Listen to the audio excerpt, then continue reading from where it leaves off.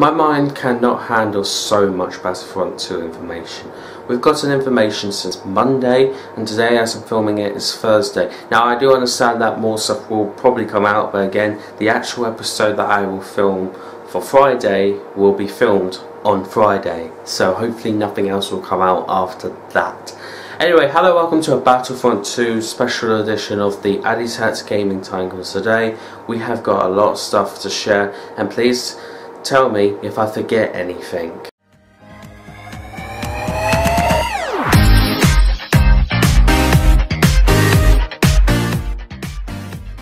First, I should let you know that the squad system update with the Wolf Pack skins for the Clone Troopers appearances will be all arriving on September 25th. Yay!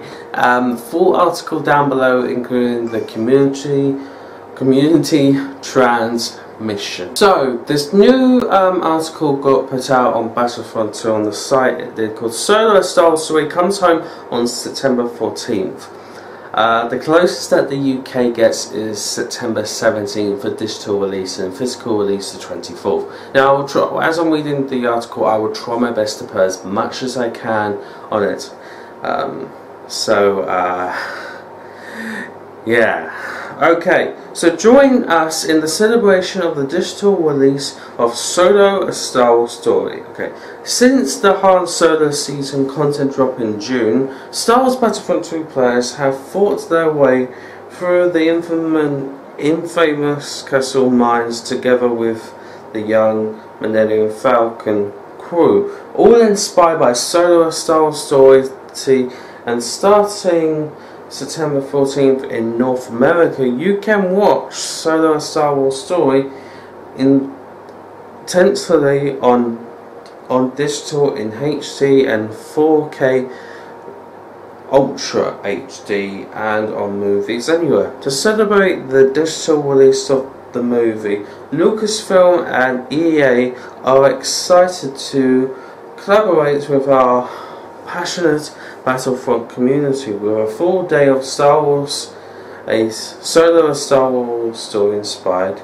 content in Battlefront 2. So buckle up, go in and join us for some fun-filling Star Wars fun on September 14th. See Solo: A Star Wars Story digital release celebration down below, and then it's got all of these times here. Now if you're wondering, hey, what's all of this, well, guess what, these are the YouTubers they are, and so we're not done yet. And keep watching this space and EA Star Wars. Okay, so this is all the digital times this is. So what can we take away from this? Well, the thing is that I'm going to read you this part again. To celebrate the digital release of the movie, Lucasfilms and EA are excited to collaborate with our passionate Battlefront community with a full day of Solo: A Star Wars Story inspired content in Battlefront 2. Many people have, including like the Battlefront Bazaar, and that's the only one I can think of, that has said that maybe we could get the Maul skin from the film, because honestly that would be the best addition. But look, here's how I think this is going to go. What they're going to be doing is that these live streams will only be something where they'll be playing Battlefront 2 with the Solo story content, as of the Falcon hero ship, including the skins, extraction, anything that has to do with Castle or Jabba's Palace, because the Solo season was in May and also June. So that's my honest opinion about it. They don't have any plans to release content until the 25th of September. I will be shocked if they did do something like this. They said watch this space, but again, I don't think we're getting anything new. All I think it'll be just a live stream like always, where they are sponsored by EA and Lucasfilm. Please do not get your hopes up. It'll just probably be another live stream, and if I'm wrong, I'm wrong. If I'm right, I'm right. But look, I'm sorry, this is the honest truth. You should already know that DICE doesn't have a big enough team like Battlefield, or even when they did the first Battlefront. I'm sorry, it's not realistic. They've said multiple times that they're working on Heroes, the new large scale game mode. That's how it is.